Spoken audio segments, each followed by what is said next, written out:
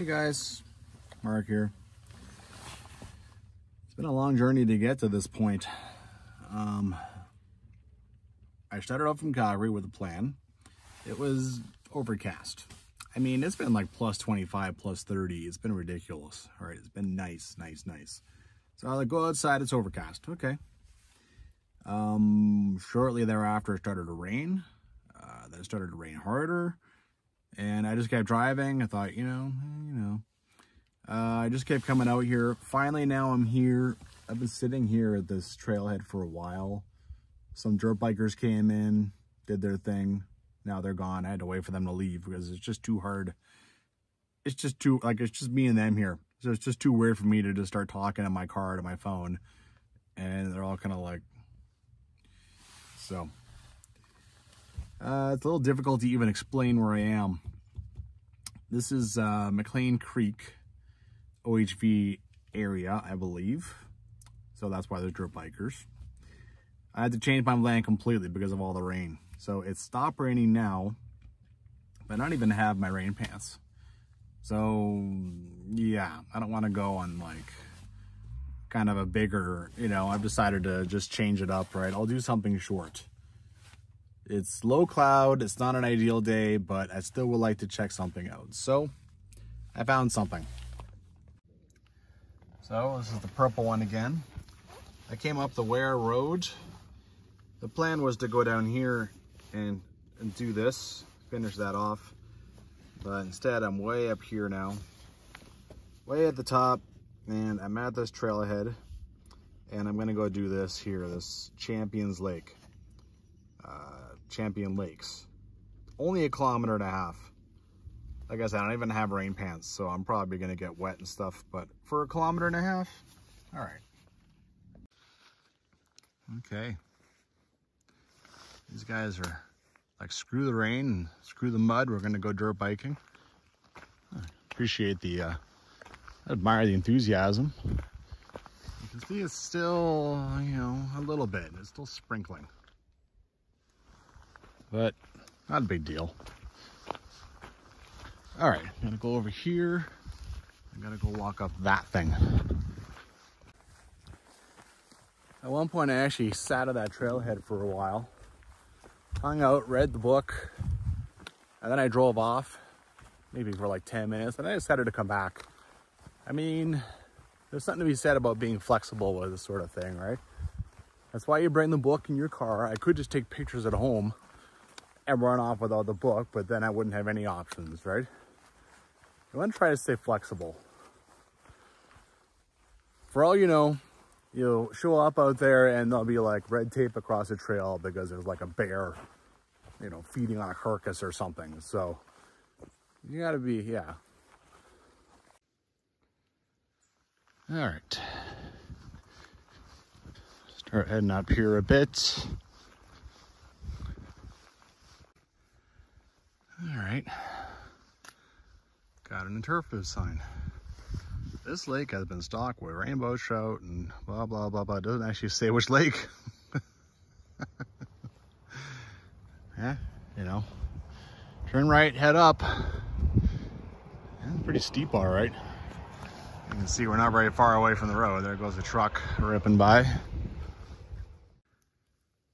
A little steep, maybe not the best thing to be doing after it's been raining for 2 hours. A little muddy and slick and slidey, but I'll dig in, I'll get up here. All right, I'm bailing into the bush. I actually made it most of it, but like, look at this. Look how much I'm sliding. Kind of surprised that I didn't drop to my knees at least once. All right, a little something better in the bush. I didn't want to come and do more damage to things by bailing, but kind of is a trail already in here. Oh boy. You come to do something that's 1.5 kilometers. Okay, all right. Looks like I'm already at one of the lakes. Cool. Guess maybe there's not a whole lot of People with chainsaws coming to take care of things out here, huh? I think you just figure your way around, whatever. Little trails everywhere.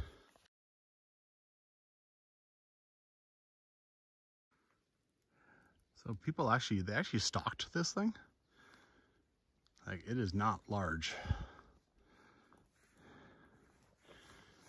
Got this here. I think this was a little target practice for people coming to shoot stuff. All right, walk along it. Alrighty. Kind of a trail that keeps going along what looks like the little joiner confluence. Not confluence, little joiner outlet that's going to go to the other lake. I gotta say, one thing about being in the forest when it rains or after it rains is that it smells amazing, right? The forest just opens up and laps up the water, just loves it. And oh man, it is so nice. All right, here's the other lake, I'd say. It's kind of a little bit of steam coming off of it over there, fog or whatever you want to call that. Kind of figured there'd be something out here, but you know what? No beer cans, no garbage of any kind. So, good for them. Not sure what all this is. It looks like they've been cut too. This is supposed to be some kind of fishing. You know, you get out here a bit and you whip out your line. I mean, this is supposed to be stocked, right? And of course, it's probably normally a bunch higher. It has been very, very dry this year. Contradictory to what we were seeing today, of course, but yeah. Here's another one. Help you get your line out in the water. It must be a little deep to be able to support fish. I'll have to read that little sign back there. Maybe it's a lot deeper than it looks. It reminds me of Hidden Lake out in the, you know, not far from Landslide Lake there in the Klein River area. You know, you have this lake. It's not very big, but apparently it's very, very deep. The lake is back in here somewhere. I have continued north on the trail. The description that Jill gives and the picture and the map that she provides are contradictory. So it seems like the description is just like, keep going this way, you'll get to a meadow. And then you can wander out from there. But the map shows like a trail on the other side of the lakes going around. Now this trail is evaporating. Yeah, there's really not much left going on here. Maybe this way? Anyway, I think I want to go walk around the lakes if I can. Why not? I mean, this is, you know, for me anyway, this isn't much of a hike, so might as well have a little fun. Maybe down here. I mean, the more I walk in this crap, the wetter I'm going to get down from the knees down, but also not a big deal. My car is, you know, 10 minutes walk away. Well, now I'm here. That little marshy area had a bit of a stream coming out of this thing. Not much though. Found more pieces of wood that had been cut and sort of left, and not totally sure why. Let's try and walk along here. See, it's gotten a little, all right, now we're wet again, all right, squishy. Ooh, yeah, that was a big one. I don't know if there's a trail over here. Oh, there's something. There's a little trench right here. All right, looks at least like some kind of game trail anyway. All right, let's follow that. All right, she's kind of a full-on trail in the forest now. Walking alongside the lake. Alrighty.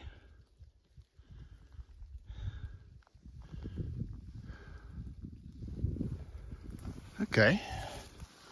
Keep walking this side, see if I can't pick my way to the See the other lake from here.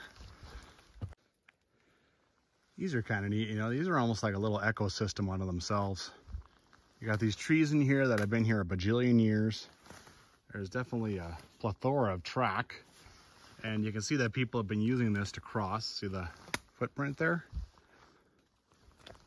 Yeah. I expect that, like now it's pretty easy trail on this side. I think that I'm not gonna have any problems finding my way around the other side of the lake. I can do this, or I can do that. Both of them kind of have stuff in the way, but yeah, you know. Okay, this is kind of nice. That's a nice view. Look how it's swirling.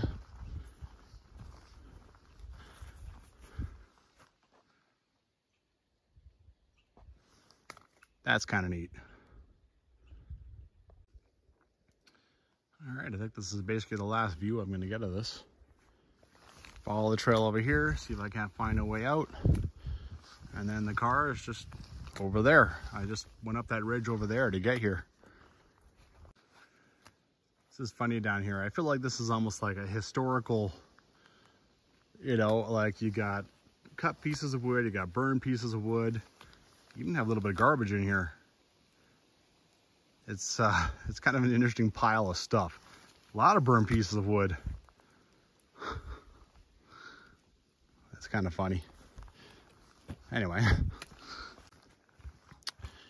All right, so now I've left the lake, continuing south, and there is a nice trail down here. This is the trail I think that Jill refers to. I misinterpreted it. But also, you know, in the trail description, it says upper lake and lower lake. It's hard to actually figure out which one's upper and lower. They seem basically the same, you know? So, I don't know. Okay. I would come down onto one of the dirt bike trails. It seems to go the right direction. I think it'll get to the road eventually. There you go. I think this is a much easier way. You go down there to that no motorized vehicles sign and turn left and hike to the lakes. Unless they're gonna, at that sign over there, unless they're gonna build an official like zigzagging trail up, that's kind of a crappy ridge to hike over. All right, I guess I kind of understand her description now. And the main trail goes here, like, really I found that I just went right down to the lake and then kept going like that. And then I went around that little lake up there. But yeah, you can see the picture of, I mean, basically that's what I did, except I went around that lake to the left. Well, my feet are pretty dry because my shoes are still fairly waterproof. My pants are like half wet, 3/4 wet. My underwear is fine. That's kind of the main. I mean, it's just not comfortable having wet underwear. But you know, I managed to make something out of a day, out of a nothing day. Make something out of nothing. I mean, it's nice to still have a lot of options out here. Otherwise, just drive home, right? But yeah, I managed to bang off a trail. Not very long, but when else was I going to do that, right? 1.5 kilometers. That was probably less than an hour since I left the car. So anyway, hey, nothing says you can't enjoy yourself a little bit just because it's been raining a bit, you know? You just get out there. Next time I'll have to bring my rain pants at least in the car. But yeah, you know, get out there and hike.